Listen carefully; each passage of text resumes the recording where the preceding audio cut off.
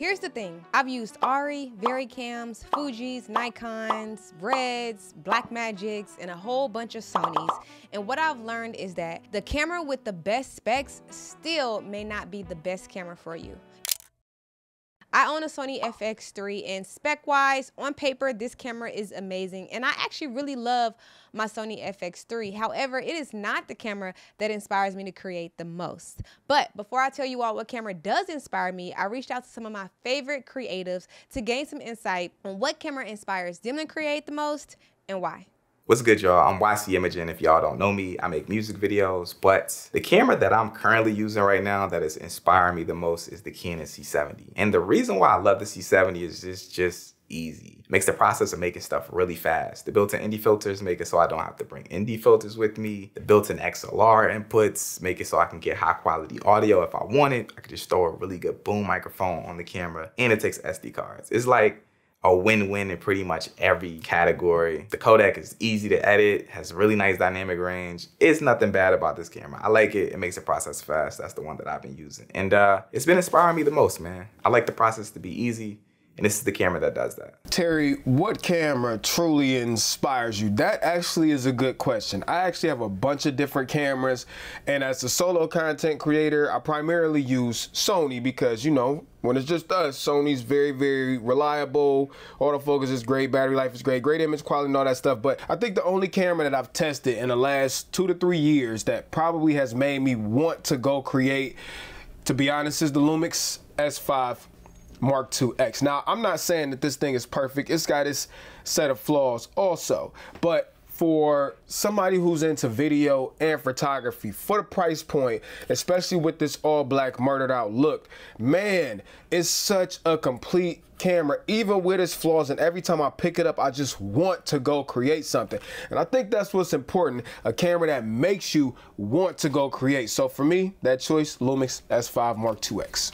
Hi, my name is Lila. I am also known as Lila from YouTube, and I would say that the camera that currently inspires me the most and challenges me the most is this one. Now, this is a film camera that I got as a gift from a friend. It is the Pentax Zoom 90WR. No idea if it's a good one, but it definitely inspires and challenges me because it is a film camera. So I'm not able to review the photos that I take. I have to very patiently wait and develop the roll once it's done, and it inspires me because I've always wanted to capture my summer on film, and this year I finally decided to do so. I think it's just super fun. You just press shutter. It's literally everything that I normally don't do. Normally it's manual this, it's never auto anything, and this is just press the button and you're done. And in a month or whenever, I'm gonna develop the film, and I hope it's gonna look good. The camera that absolutely inspires me the most has to be the Red Komodo X. It has become my favorite go-to camera at this point, even though I do technically own the bigger Red V Raptor, which is full frame, shoots at 8K and at higher frame rates. There's something about the size of the Komodo X that allows me to be a bit more nimble with it, and I can travel with it and really just take it out to get more shots. And of course, I love the global shutter. So even though it doesn't really make sense why I would choose that one over the Raptor, I just find myself gravitating back to the KX almost every time. Out of all the cameras that I've owned, and I've owned quite a few, but I can remember the Sony FX6 being the most inspiring to shoot with. And I think I give that up to it being just so versatile. It made me feel like I can do it all as a one-man band. You know, no AC, no sound guy. Everything about it felt like Sony was putting the power back into the solo creator's hands. And I can say I created some really great projects that I'm proud of, very, very proud of to this day. With the Sony FX6, I was just really inspired to go shoot those run and gun videos and get it done. Then I feel like that inspiration started to die a little bit when my goals as a filmmaker started to shift. I started shifting away from the run and gun, get it done mentality, and I started putting more focus into slowing down and putting a lot more attention on experimentation with different cameras and Kodaks and image quality, because as you grow as a filmmaker, learning different Kodaks and technical differences between cameras is a really great asset to have as a filmmaker. So yeah, I was aware that the Sony FX6 was this hype camera and everyone was looking at me crazy that I was selling it for the red Komodo, but I wasn't thinking it was a crazy move, because moving towards what was inspiring to me was my main goal. And I think that's a priority for me as a creative. You always want to stay inspired. I would always encourage you to go towards what's inspiring to you. And if that's a camera that came out 10 years ago, 5 years ago, so be it. That inspiration of using the camera and the gear that works for you, use that. Don't let anyone influence you to go out and buy these latest cameras and the most hyped camera because everyone says so. So yeah, this might have been a long-winded answer, but thank you, Brittney, for having me on your channel. And carry on. Hey Brittney, thanks for having me on this video. Kitty here with a Tola.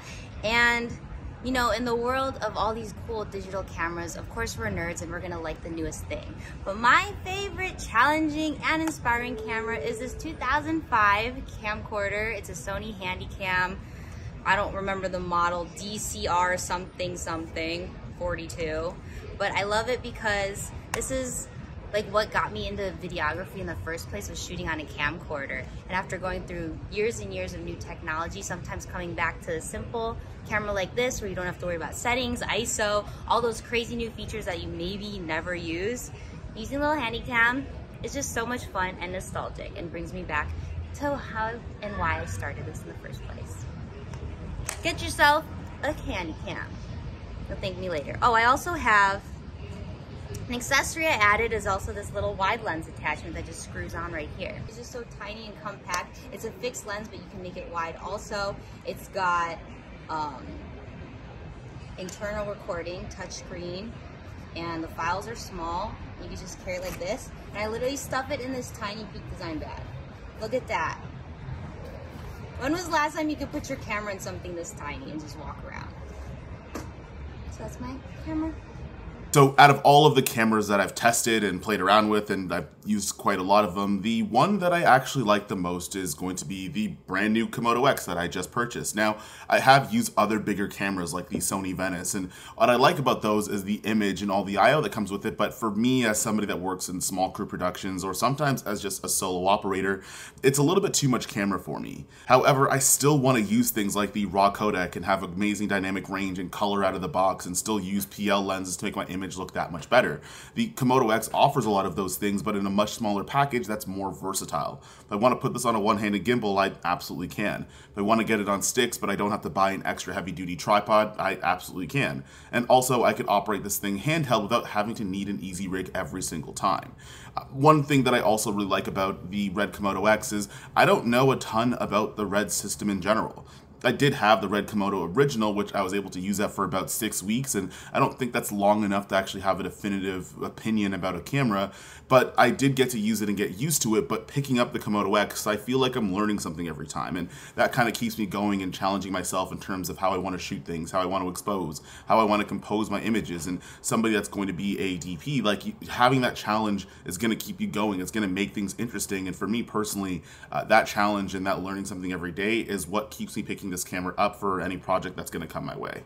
Yo, thanks Brittney for having me on and answering this question. I really like this question that you're asking about what camera really just inspires me to use it as much as I can. So the cameras that I've always been drawn to are the cameras that allow me to have the most creative flexibility when it comes to the image, when it comes to resolution options, frame rates, how can I rig it, are the ports proper enough for a small crew or a large crew. All those things are really important to me, and I've gotten my hands on a lot of different cameras over the years. This is the Kinefinity Mavo S35 Mark II. And so I've been very happy with it. It's a Super 35 camera, like I just said before, and it allows me to do all the things I want to do creatively. So it has open gate. If you don't know what open gate is, it allows me to have the full height and width of the sensor. So that allows me to be very flexible when I need to be in terms of deliverables, or I can just shoot open gate and have that look as well. As you can see, it is sort of like a perfect one-man band type of camera, very much resembles the Red systems back in the day. It has the proper I/O ports for Genlock, SDI, all those things that you need. And that's what inspires me most, cameras that give me flexibility. I am not limited to what the manufacturer wants to put in here. This is what this camera does for me. I've had some cameras in the past that have crafted some type of inspiration, like this one, and even this one. But the one camera that inspires me the most has to be my Sony ZV-1. Despite my main A camera, which is a Sony a7S III, this compact beast pushes me to certain levels of creativity. I know the size of the camera could fool a lot of people, but personally, I just like to embrace minimalism. And despite the specs and all that stuff, it encourages and inspires me to focus on the essence of the scene rather than overcomplicating it for myself with the settings, the composition, the lighting. The camera is so compact and I could put it in my bag and then pull it out anytime inspiration strikes and just have fun with it. I think that's my overall thing, is just to have fun when creating, especially because we do it on a full-time basis. I'm wanting to always create room for me to explore my ideas, my inspirations, and my imagination, like just letting it run wild. And honestly, I've always been the type of person to believe that it's how I use the camera to capture my perspective and tell the stories, and not necessarily about the camera. To answer your question about what camera inspires me the most, I think if you look at my Instagram or my Twitter, you would know it is my Fuji X100F. It's not the V. I feel like it's about 90% of what the V is, and it gives me everything that I need in a camera. And I take this camera literally everywhere I go. There's not a moment that I don't have this camera, and that's what motivates me the most. It is mainly to document my life, and I feel that that is an area that a lot of photographers miss out on. This to me is the ultimate dad cam. I follow my daughters around with this camera. I follow my wife around with this camera. It takes me back to those times when my dad used to follow us around with a big handy cam and everything. And it was corny, but you know, he was so excited about it. And now I get why he was so excited. There's just something about having a camera and capturing those moments. And the Fuji does that for me. And there's just something magical about what this camera does, and that's what inspires me to always take this camera everywhere that I go. Thanks. Peace. So I began like my filming career on YouTube like many others did, but like really early YouTube, and I used a flip camera. Since then I've used several Canons from the 550 way into their cine range, and loads of Sonys and drones and action cameras, and honestly the camera that inspires me most is the one that's in my hand, that I'm just available to use and do. I've used iPhones for big projects recently.